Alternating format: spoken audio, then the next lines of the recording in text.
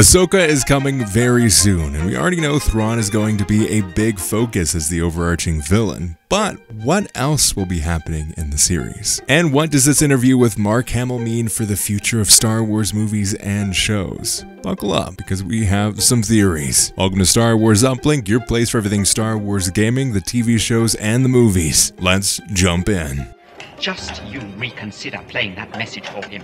We are very, very, very close to Ahsoka coming out. We are, honestly, I think we're close to 2 months, maybe 2.5 months away from it, because it's rumored to at least be more towards the end of August. I've heard the dates of August 26th. I've heard August 29th. I've heard August 28th. There's a lot of different days that have been out there, but as far as we can see, it's definitely leaning more towards the later half of August, which I think would kind of make sense. They would get the time period out there by the time episodes really start to come to an end. Skeleton Crew is supposed to be coming out. I think Skeleton Crew is rumored to be coming out in December.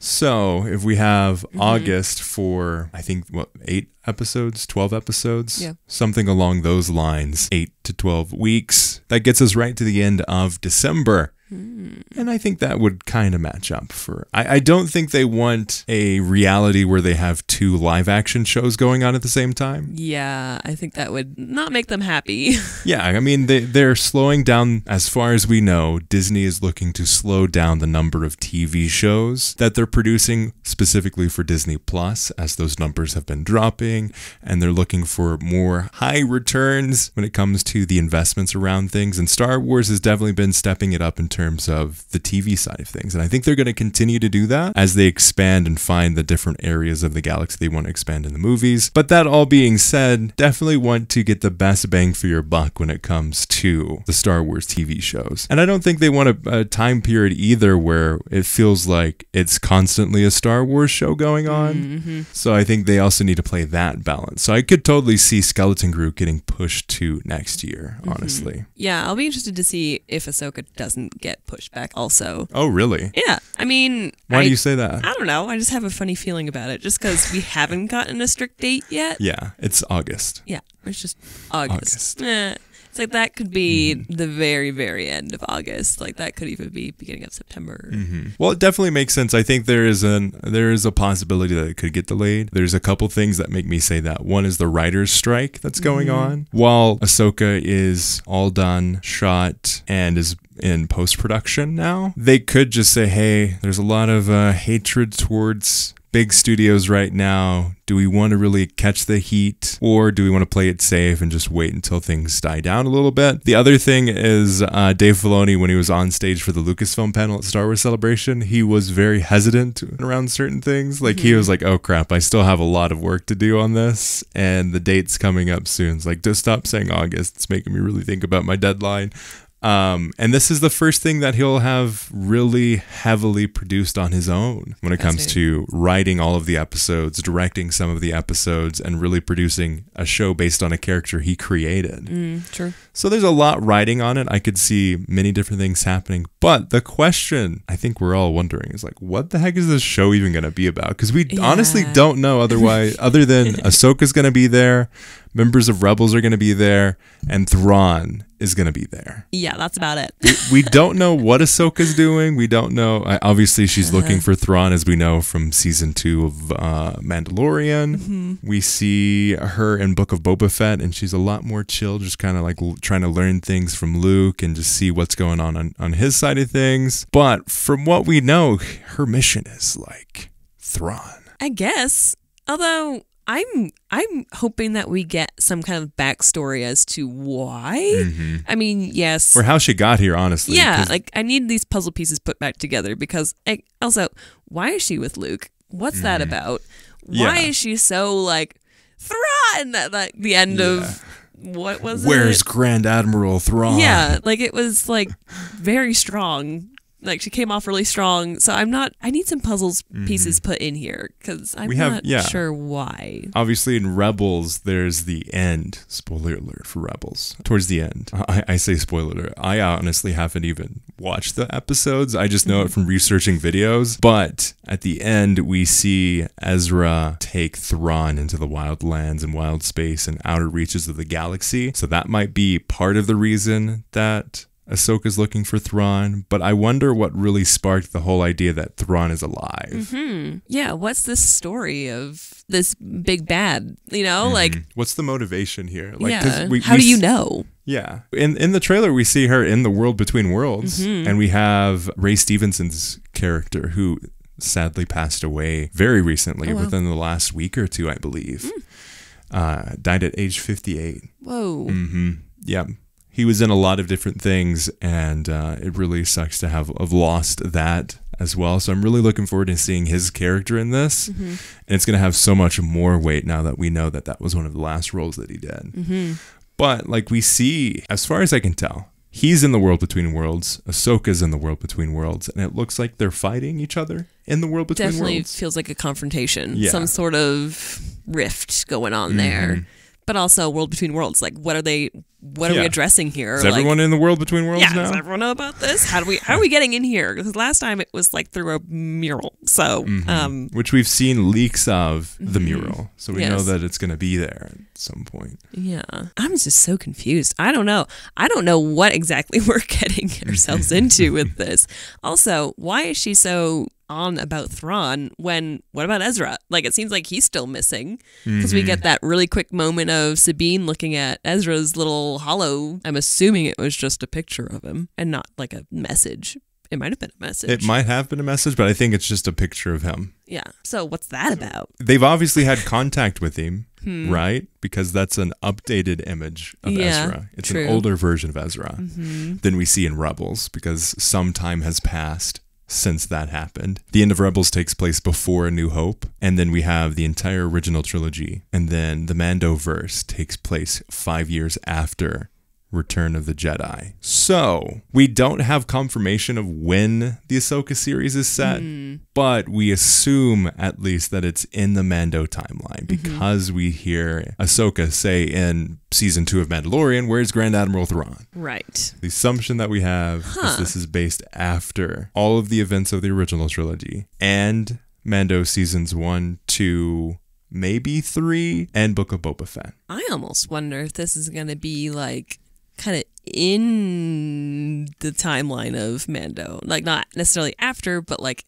during it. Yeah, I could see it picking up after season 2. But then we wouldn't. Is that before or after she's like, "Where's that Grand Admiral?" That's when she says Grand Admiral Thrawn. But then we wouldn't get the answers of like why she wants. We would. We could see flashbacks. We can see allusions. Honestly, do we even need that information, or is it just let's see what's going on with Ahsoka at this point? So I think there's a lot of opportunity there for varying levels of storytelling. I'm just fascinated to see what direction. And another piece that we got here is Temura Morrison is rumored to be reprising his role as the clones, specifically Captain Rex. Oh. So we'll be seeing his character picked back up. Maybe it's in a flashback. Maybe it is after the timeline of, or during the timeline of Mandalorian. I think it'd be very. I love seeing when I first saw the episode of Rebels where it had the old clones. Honestly, it was so. It's fun to me now. When I first watched it, I was like, this is dumb. I love it now. Yeah. Like it works so well. I love picking back up with these characters that we know so well and seeing how they're doing post Clone Wars, post the original, like right before the original trilogy is what we see them in the Rebels show. There's a lot that can be happening there. Yeah. And would this kind of tie things in with what we've been seeing for Bad Batch? It could. I know we've had a lot of correlations between Bad Batch and Mando that we saw in season 3 and season 2, specifically with the clones and how that's working. Mount Tantus, as well as, what's his name? The really scary looking dude, Royce Hemlock. I think he might show up depending on what happens with season 3 of Bad Batch, but I don't know if he lives past that. We'll see. But there's a lot of these different pieces that we're seeing across the timelines. Cloning is definitely a thing that's going to be happening because we see clone of Palpatine in the sequel trilogy. We see a clone of Moff Gideon, or many clones of Moff Gideon. So we've got this cloning theme going throughout. And now we have rumors of Rex coming into Ahsoka. We see Thrawn mentioned in season 3 of Mando, and he's all the way in the background. Like, he doesn't show up for any of the meetings. He doesn't do anything. He's like pulling the strings in the background, puppet master style. Exactly. And I think there's a lot of different things that could be going on in Ahsoka. I just wonder what the overarching theme is, because I think with the rumored title of the movie, Heir to the Empire, we have to see Thrawn live until that movie, right?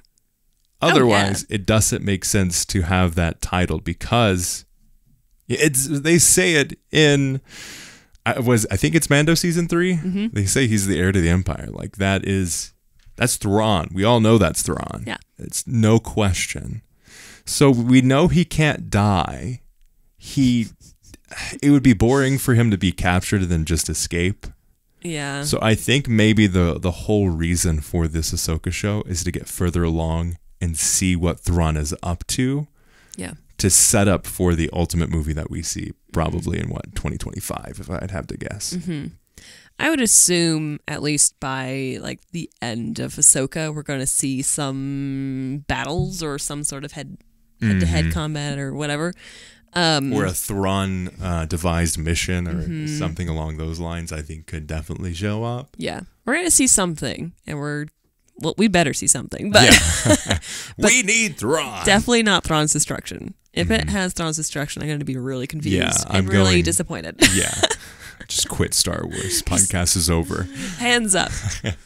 I hope that they don't waste this moment, because Thrawn is so impactful, and he's honestly such a good motivator and such a ominous, skillful villain that I think there's so many options that they could go with, because we know Thrawn in Legends, we know Thrawn in canon, we know Thrawn in Rebels, we know what Thrawn is all about. Like, he is very analytical. He's called a mastermind genius when it comes to tactical combat and pulling things off. Even in the Heir to the Empire series of books, like he's not Palpatine, because Palpatine has like the power side of things. Like, that's one of the main fears with Palpatine. He has something incredibly different, which is just mindset and motivation and skill and intelligence and empathy. Like, he understands people, and he knows how to find. Yeah, like he knows how to read art. Yeah, so like, and that's a big part of why he's so effective in his job, is because he can understand the cultures that he's looking to fight. Isn't there? I think there's a quote from Thrawn that's like, "You can understand a lot about a culture through their art." It's like, that's deep, and it came from a Star Wars. Yeah. Yep. I also wonder if they're going to do anything with the Chiss ascendancy. I hope so. That would be freaking awesome. We'd have to. Like, we have to see something, because Thrawn is still very tied to that. Yeah. So that's his that's his master plan, is to use the Empire to fuel the Chiss ascendancy. Yeah. So that's his goal. Spoiler alert, but that's his goal. What's going on here?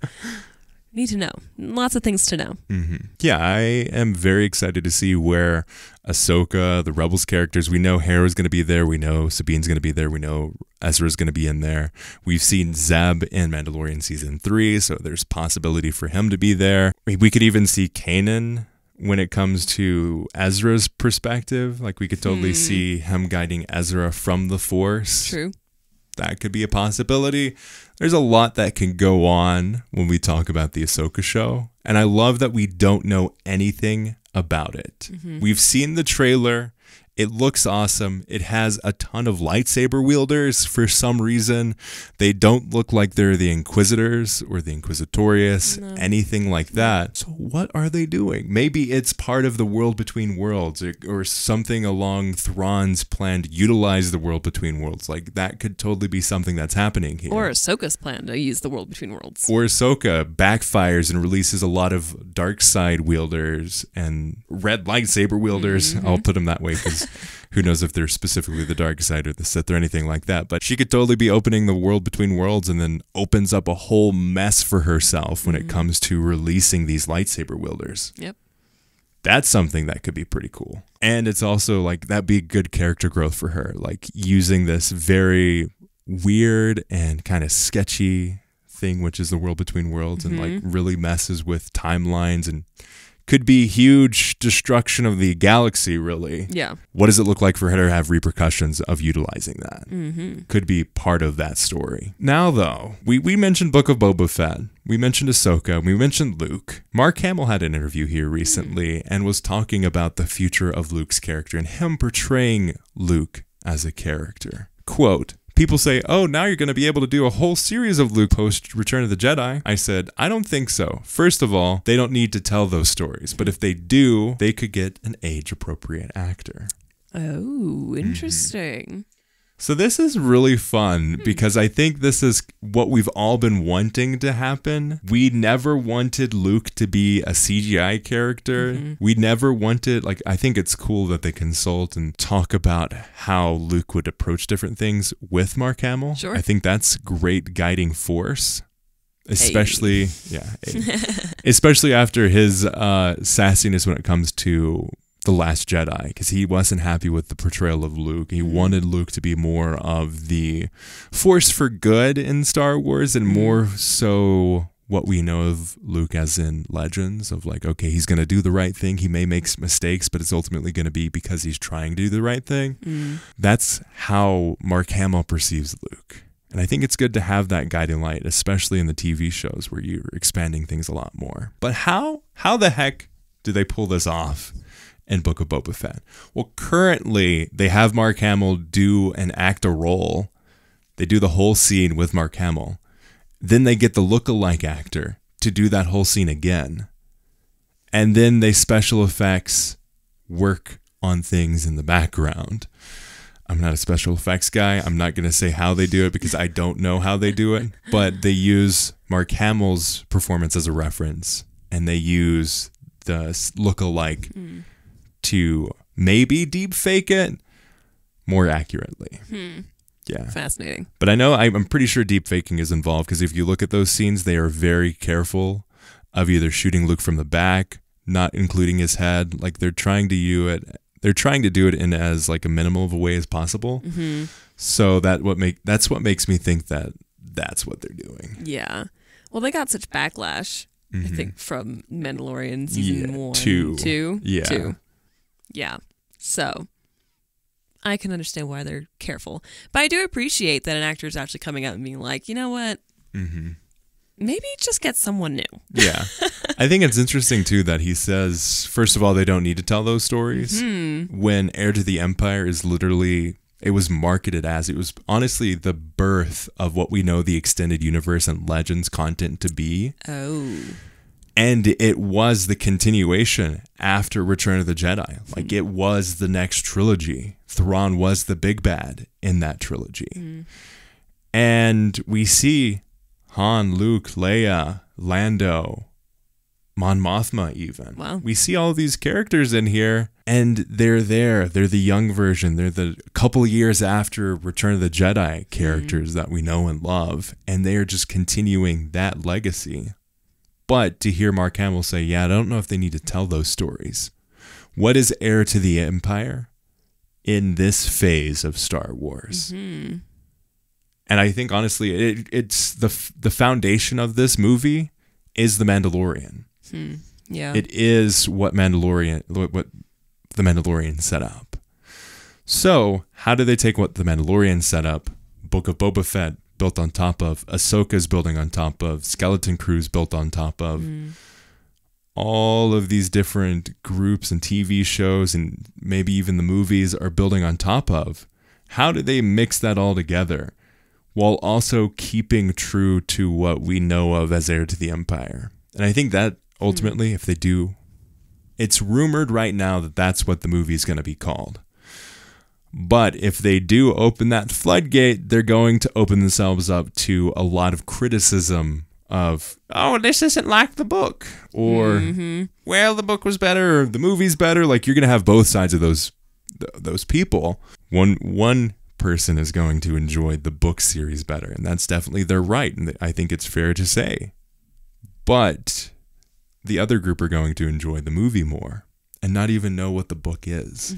So how do they strike that balance? Oh boy, this is kind of a sticky situation if you really think about it.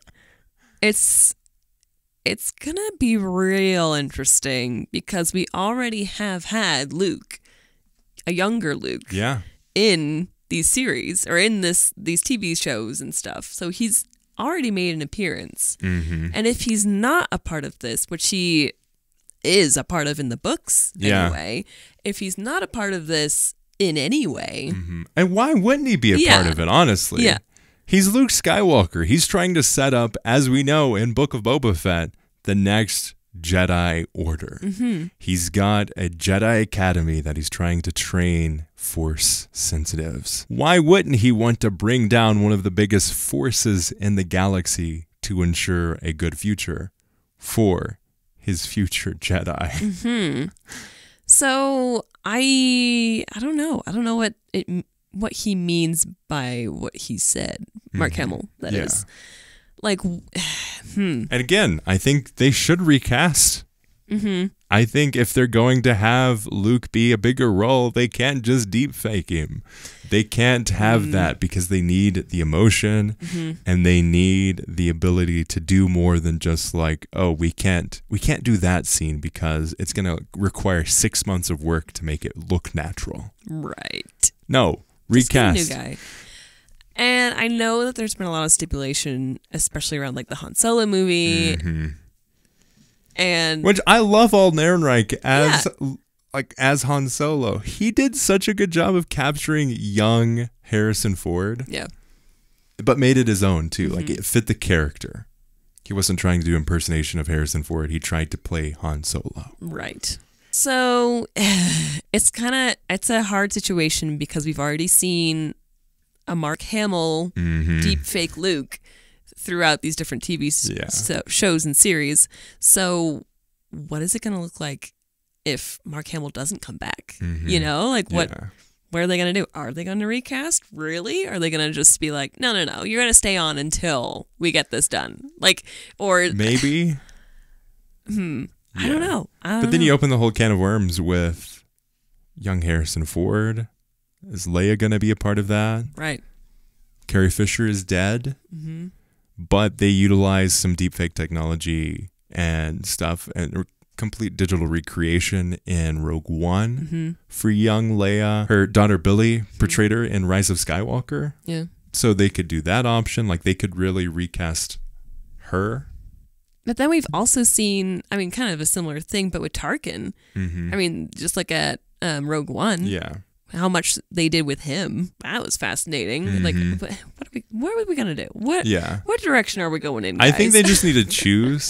They need to decide, are we going to use these characters more in the story? And if so, they need to recast. But if they're only going to be coming in like for moments, like, is Leia going to be in there with Mon Mothma for just like a little bit? Because Leia, as we know it in Legends, works very closely with Mon Mothma. It works very closely in the politics side of creating the New Republic. I don't know. But it's still fascinating that Mark Hamill's like, yeah, just recast me. It's fine. Like, cool. Glad we got your approval. I think that's fair. I think we need to see the next generation of Star Wars fans have their Luke. We don't have to constantly bring back all of the characters. Like, I think it's fair to recast and to retell stories that might be a little bit different than we remember because they're new actors. But I think as long as they capture the role and look close enough, I think it'll work. Yeah, I definitely think that's true. But again, on the point of he doesn't think that those stories need to be told. Mm-hmm. Really? Do you agree? Do you think so?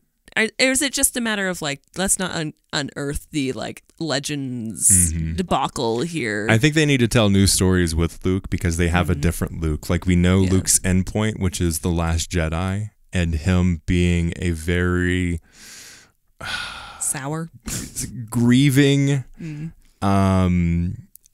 somewhat angry character. So much so, like so fearful that he would try to kill his nephew. Yeah. We know that's his endpoint. So I think they need to help bridge that gap of like, how do we get from Luke, who's willing to do anything for the galaxy and do anything for his family? How does he get to this point where he wants to kill his nephew? Yeah. I think they need to bridge that gap a little bit. Maybe it's not in Heir to the Empire. Maybe it's not in this Mandoverse. Maybe it's something else. But I think they need to bridge that gap a little bit. That would have to be so well curated, like so emotionally in depth that I don't think we've seen that. Or honestly, just bits and pieces, like have him show up in different areas, like show him as just the progression. Yeah, I don't think we need a whole series of like how does Luke Skywalker become a murder machine? Yeah. No, I think we need to touch base throughout the decades as we get closer to that point. That hint at his discovery of like, okay, man, the dark side is coming. So that's what it was. Like it was a moment of anger and aggression and fear of what the dark side came over. It wasn't like him as a character, but how do we get to the point where like he's not going to touch the dark side at all? To, okay, it took over. Yeah. So I got scared. I don't know.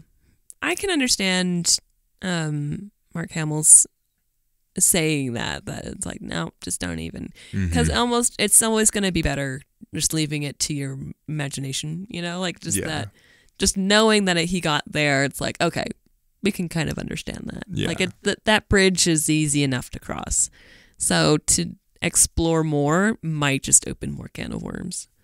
We'll see. They're definitely going to be bringing more things into Star Wars, so we'll see what direction they go. But let us know your thoughts on what we discussed today. What do you think the ultimate story is for Ahsoka? And who do you want to see recast Luke Skywalker? It's a big thing. That's a huge burden. Yes. Let us know in the comments below or contact at uplinkpodcast.com or reach out on social. We're at Star Wars Uplink, wherever you can find us. As always, hey, thanks for listening to the podcast, and may the Force be with you.